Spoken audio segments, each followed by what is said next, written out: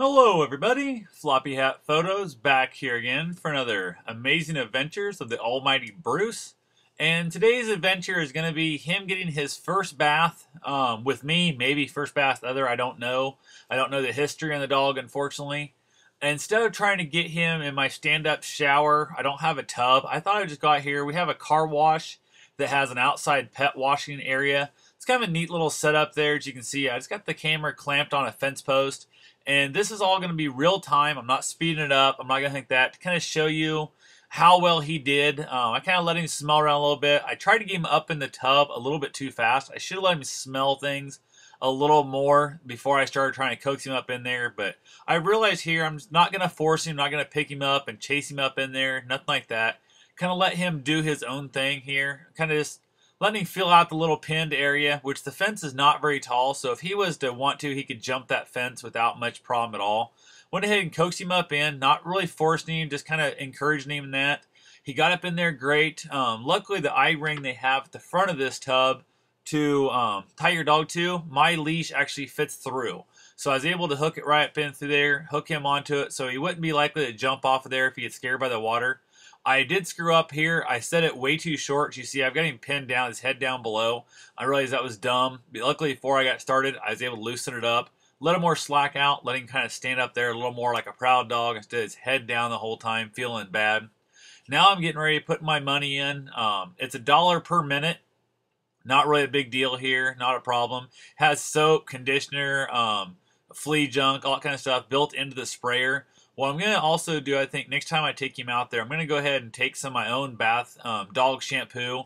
I didn't really care for their soap too much, but I'm going to bring my own. Can use it as a rinse cycle, pre-wash, and then washing him, then rinsing back off.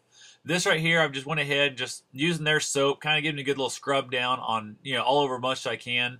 And then in a minute, I'm going to go ahead and take that orange, purplish blue brush you see there. It's actually his shedding brush.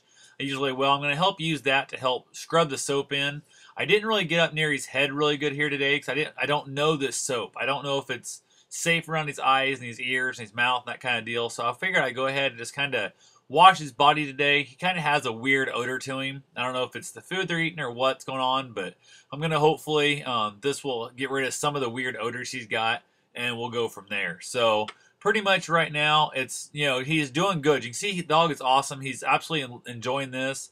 Well, enjoy may be a big word. He's tolerating this. My time ran out my first minute. Not a big deal there. I'm going to go ahead and use the soap that's on him and that brush to kind of finish scrubbing him down pretty good here. This is not the most thorough bath in the world. I don't want him up here a long time.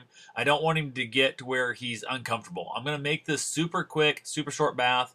Next time I go out, probably in a week or two, I'll go back out and give him another bath, and it'll be a little bit longer. The bath of that will be a little bit longer, and I'll work my way up. Because if his first experience goes bad, then every experience that's going to be more of a pain in the butt to do.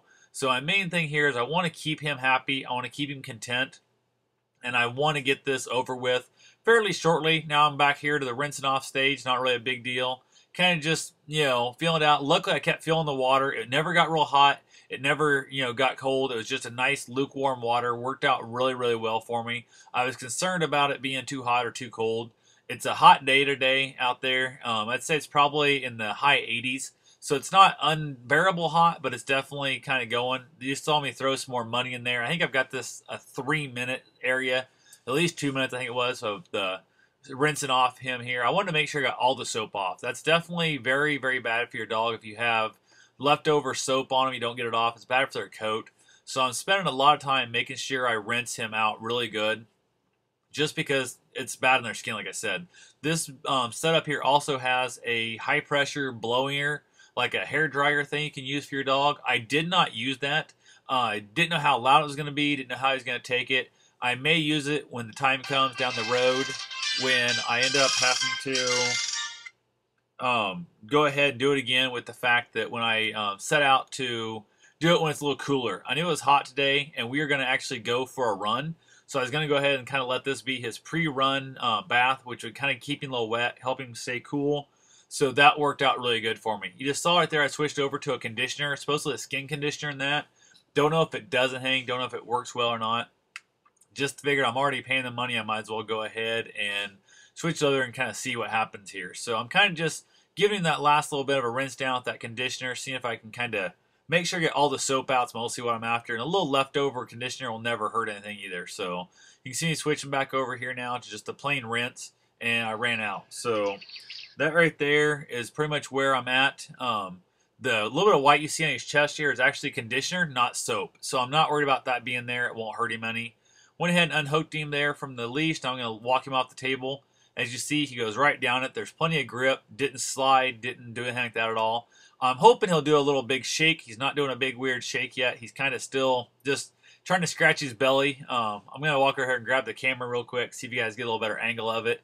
And he's trying to reach his belly with his back foot, and it's not working very good. So the water dripping off his belly, I think, was itching him weird. So he's trying to do a weird little scratch, and I don't get a very good shot of it. You can see his foot there. He's trying to reach up and scratch his belly, but it's not working the best. So that's pretty much all we've got right here. If you guys have any questions, concerns at all, feel free to leave them below. If you guys get a chance to get out and adopt a dog, you'll never regret a day you give another dog a better life. So have yourself a safe and wonderful day. Thanks for watching.